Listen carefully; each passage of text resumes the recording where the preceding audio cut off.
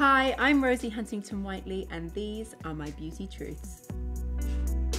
I'm not really sure if my definition of happiness has shifted so much over the years, but I will say since becoming a mother and entering into my 30s, I'm certainly more aware of the things that bring joy in a much more meaningful way.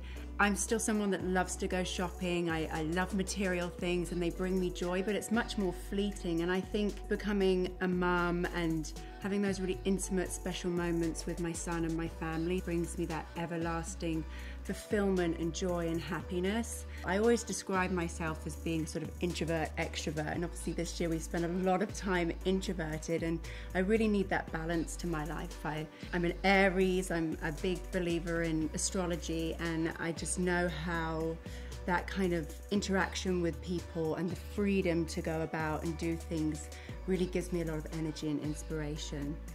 I always find it really interesting because a lot of people are like, does she have a smile? And I actually think of myself as being a very smiley person, but I think, you know, when you're sort of thrust onto a red carpet or you're kind of walking down the street and there's sort of half a dozen paparazzi in front of me, I find it actually really uncomfortable and nerve-wracking. And then there's times when, you know, Jason and I get photographed together and, you know, we're not putting on this sort of public display of affection, and people are like, what's wrong with them if they had an argument? And we're like, no, who goes around walking around snogging each other in public after 10 years? Just normal. I've definitely found there's been periods of time over the last year that have been really, really challenging.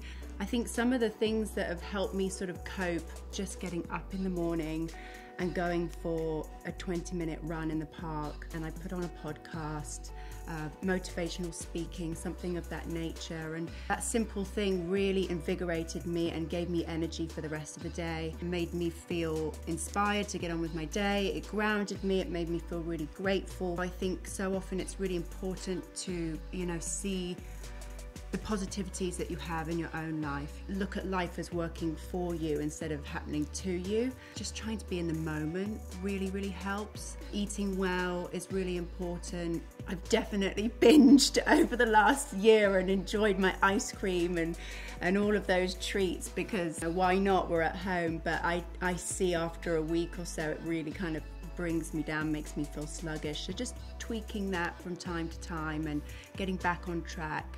Failing that, I lock myself in my bathroom for a good hour and call my mum, or walk down the bottom of the garden and do some deep breathing. I mean, I think it's really important for everyone to remember that no one's got it figured out. No one has it all together. And, you know, I hear a lot of people sort of mention that they sort of feel guilty for caring so much about their skin or their, you know, well-being, or taking that time for themselves to feel good and look better. And I recognize it's part of my job, of course, but it does have an effect on people and their self-confidence. And as a teenage girl, I've always had acne-prone skin, and it's something that a lot of people wouldn't probably equate with me, and they sort of see the final, polished, retouched red carpet image, and really there's been periods of time where it does really get me down. I mean, just even today I have a breakout and it definitely affects my confidence and my well-being. And, you know, I think the way I've learned to manage it is a really good skincare routine, having access to seeing a really good facialist, obviously when it's safe to do so, sleeping well, eating well, getting some exercise, getting outdoors. It's definitely a journey, and I relate to anybody that kind of has to go through it. I remember getting a piece of advice really early on when my career sort of really started to take off, and someone said to me, never believe the hype. And I've always remembered that because it's sort of meant different things to me at different times. But at the same time, it's really important to acknowledge your successes and enjoy them and feel proud of yourself, but just not to get so wrapped up in it that becomes the only thing that you kind of acknowledge and live for. You know, when I come home after a day of doing something, my son doesn't care that I just shot the cover of a magazine, or he doesn't care if I just signed a big deal or sort of managed something great at work. He just wants me, and he wants me to be, you know, there for him with all of his needs. And when I walk through the door to get home, it all kind of drops aside, and I like that a lot. It brings a lot of meaning to my life, because sometimes my work can feel you know, relatively superficial.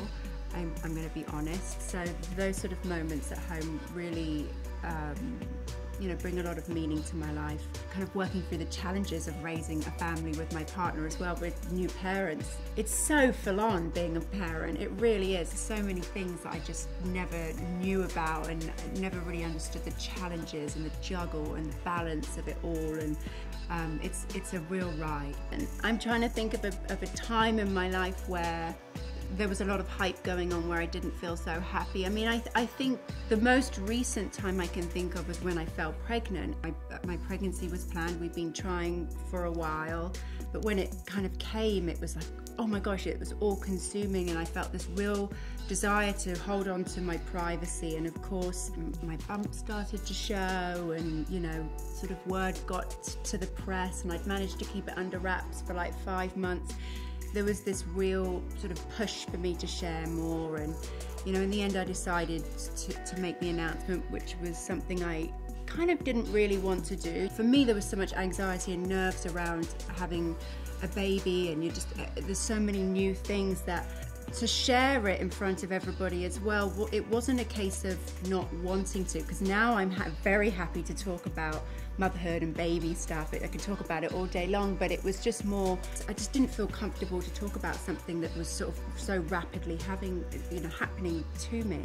And I felt kind of the real need to sort of become a little bit more introverted, and I wanted to be at home, and you know, and then as my pregnancy sort of blossomed, I started to feel more and more confident. But definitely a time when you're going through a lot of firsts, and to sort of go through those under the microscope of the public was a little bit uncomfortable for me, which is why you probably hardly see any pictures of me pregnant, because I really kind of hid out, you know, most of the time, and took the time off work as well towards the end of my pregnancy, which was really special. So it was a very intimate, quiet time in my life. I feel really happy that I got that time to just slow down and connect with myself and connect with the changes that were happening, and really prepare myself for something that was ultimately the most life-changing experience.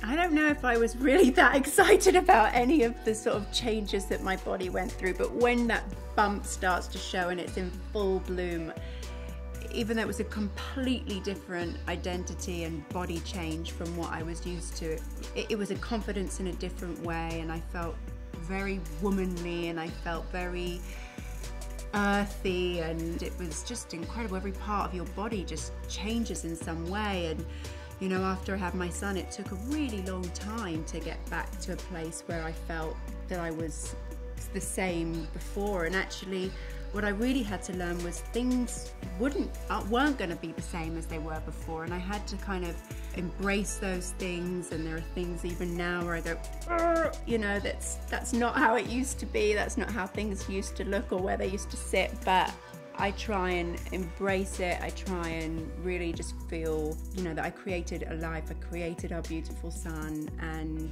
you know, I look at him, and ultimately the stretch marks and the things that go south were kind of worth it. So at least that's what I have to tell myself. I had a lot of social anxiety before I had Jack, I would say. Walking sort of outside in public places and crowded areas gave me a lot of anxiety, and I really didn't feel comfortable doing it. And now, you know, I've had this baby, and I just felt like I got to get out, I've got to go do things. And he really pushed me to sort of get out of myself, and now I feel very comfortable being out and about and getting on with things, and it's really about him versus me. You're always learning how to love yourself, but don't reach a place where you're like, oh, okay, I've learned to love myself, and now it's done, and I'm just forever kind of in a good place. It's evolving, you're changing, you're growing up, you're seeing different things. Curveballs get thrown at you, challenges happen. I know what it's about. Whether I actually practice it or not is a separate thing, but, you know, living in the moment, being present, expressing a lot of gratitude for your situation, working hard, always doing your best, being kind to others, being kind to yourself. That's, to me, what true self-care is about taking care of, you know, your mental health, the love that you have for yourself and the people that are dear to you. Love is everything. Okay, everybody, thank you so much for listening to my Beauty Truths.